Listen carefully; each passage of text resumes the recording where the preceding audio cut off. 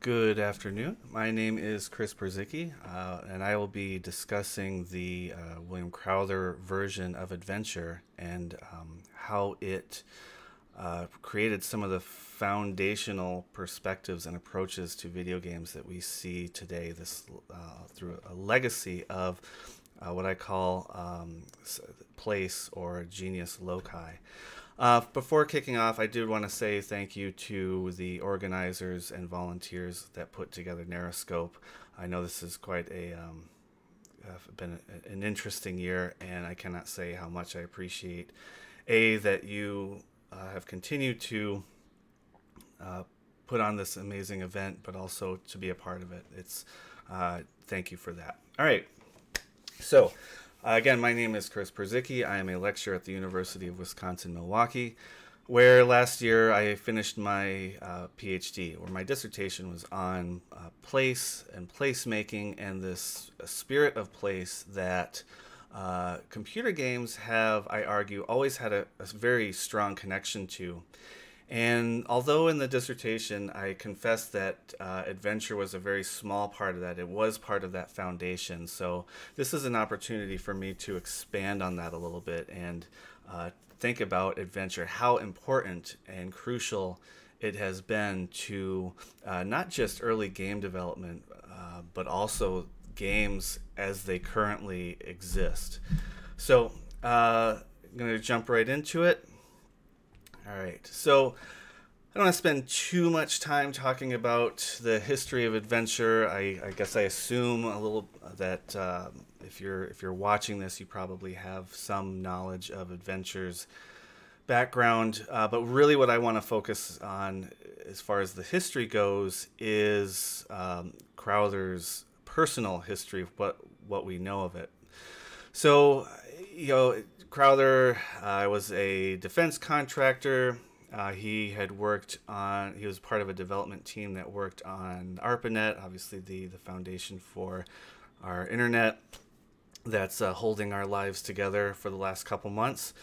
In the early 70s, Crowther was also he and his wife were caving enthusiasts.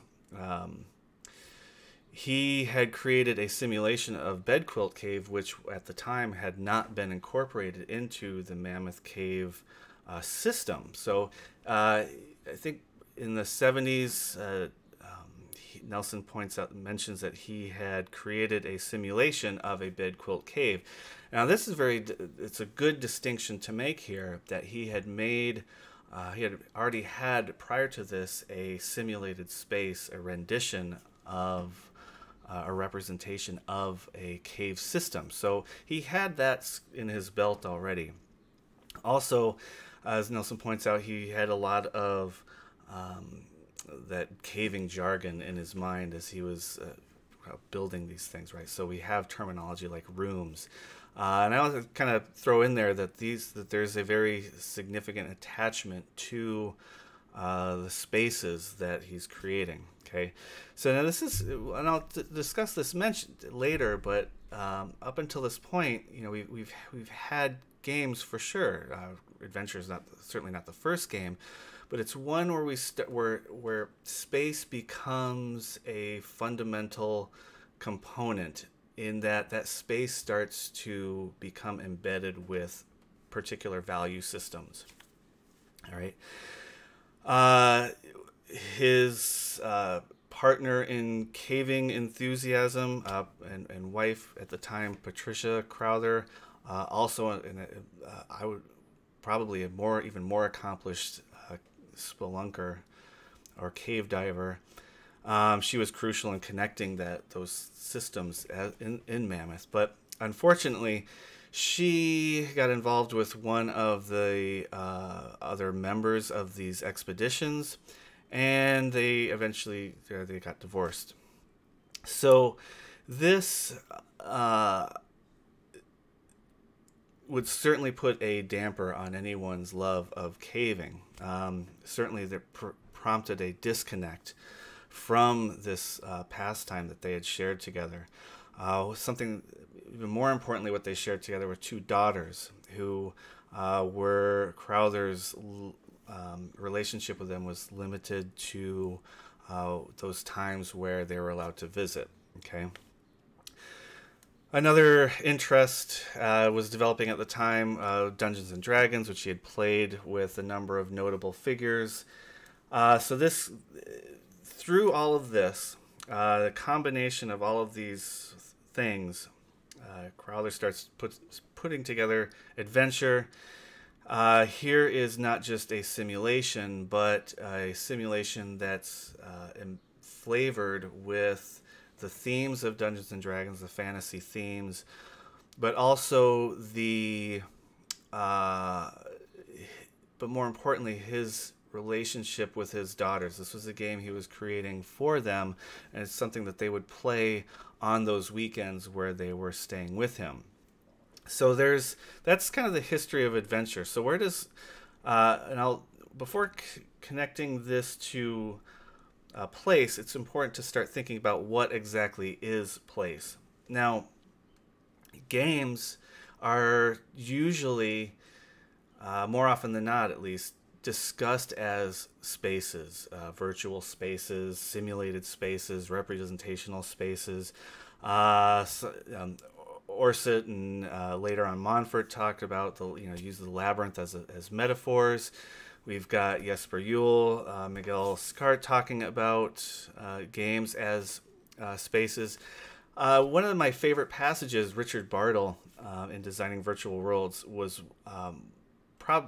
maybe not certainly the strongest advocate for games as places. But even Bartle, as he's elaborating on this position, confuses space with place. And though he's right, the language that he uses later on in his chapter there, it does start to conflate architecture and structures with the more value-laden systems and cultures that we use when we're talking about place. So what exactly is place? Well, I don't have that much time to go into it, so all too brief summary. Some things to keep in point. We turn to geography now. They are the proponents of the theorists of place. Edward Casey is probably one of the most noted geographers who have really talked about place, advocated for place as something that we got away from over time, but he throughout his career has advocated for us to return to place and the spirit of place. As Casey mentions, you cannot have space without place. Space always emerges from place. We cannot have this room without the value systems that created it, the historical context, the cultural, the people.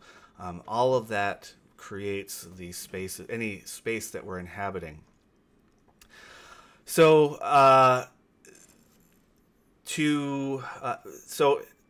how we got from the spirit of place, the genius loci, it happened much longer ago, Enlightenment period type stuff, where we had talked about spirit of place for generations, but with Enlightenment and more of a focus on rationality, we started focusing on, rather than the genius, the spirit, we started focusing more on loci of place, those coordinates, those the structures, right? So that kind of shift happened some time ago, and in technology, computer games have largely maintained that movement. So what we've been seeing over the last 20 years is more of a push for recognizing and perceiving that spirit of place, that genius loci. And to do that, it really means being in the world and participating and being open and being vulnerable. And you might start to see where games really start to excel at this. Let's be a little more specific. For my research, this came up with kind of a conceptual visualization model to help me kind of see what I'm talking about here. Now, this is kind of an abbreviated version. There are a few more levels to this, but just focusing on this particular, more of a concrete model. First, starting from lower order and moving our way out. The setting, and this is where the distinction between space really happens. The setting is the least important. While we certainly, a place can be contained or envisioned within a space, we certainly don't need that space to inhabit a place, right? Think of, recall those feelings of vacation, or even better, think about, you had a great experience at a conference or a convention. You had some great meetings and met some great people. That's place, right? So those are the events, those are the happenings and actions, right? So while this is kind of an interesting situation, Narrascope this year, we don't necessarily have a setting to work with, but the place of Narrascope is still very much alive and well, and that occurs through the happenings and actions, the workshops, etc. All right, and through that, this is how we build a community and make those connections. Those values that develop from those connections are the blood of place. Okay, so let's go back to adventure. So, and a lot of this is kind of at the surface, through the work of Jers and, let's see, Mar and Montfort and Lessard. We've got a lot of great work on Crowther and the development of adventure. But see, if we apply this to place, Crowther's really focusing on those nurturing of relationships. He has made comments about adventure not being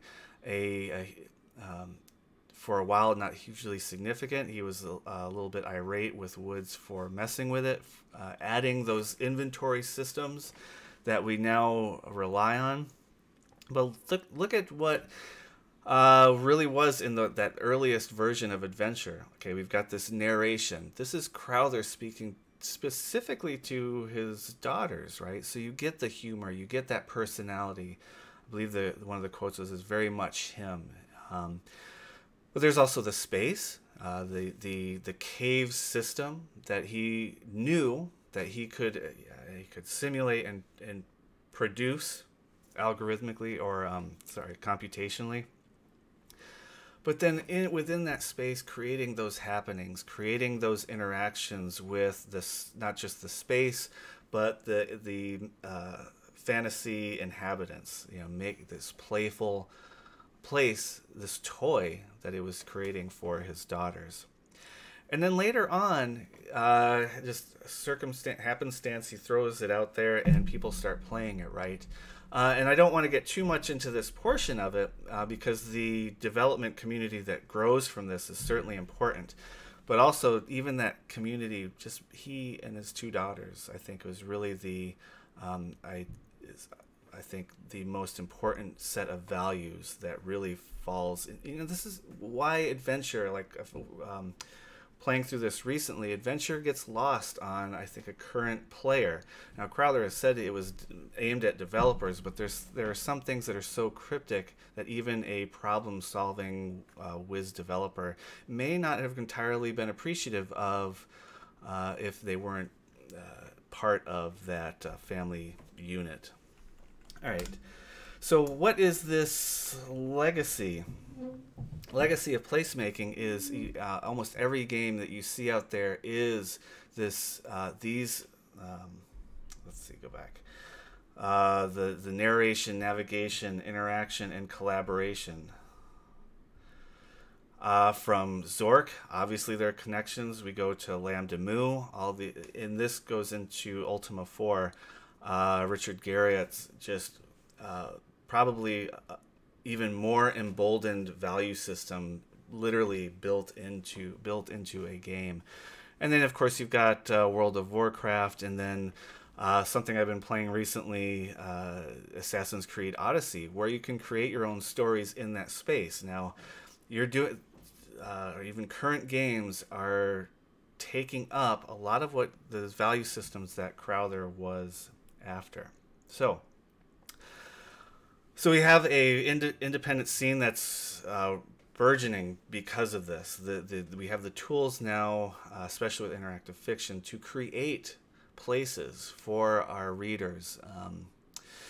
But also as games move into more platforms, it becomes more of a concern because we do have a situation where, and another geographer, Yifu Tuan, talks about topophilia, where it's this love of place that could serve to feed the ego.